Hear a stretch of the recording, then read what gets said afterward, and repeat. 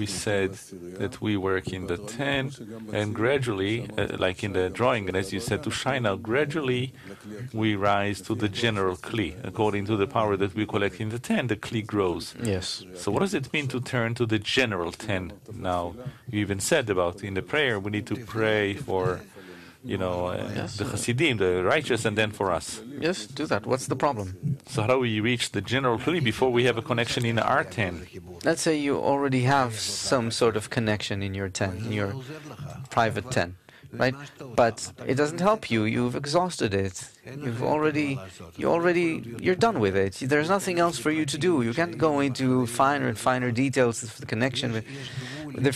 There's a limit to how much through a single approach there's a limit to what we can accomplish.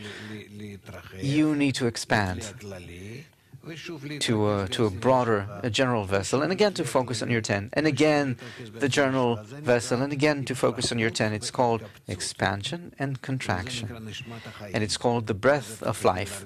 And then you will begin to feel how, like when drawing breath, you have an expansion of the mind, an expansion of the emotion, heart and mind, and you contract, and again you come out and expand, and again you'll see how this adds to your attainment and perception, to your sensation.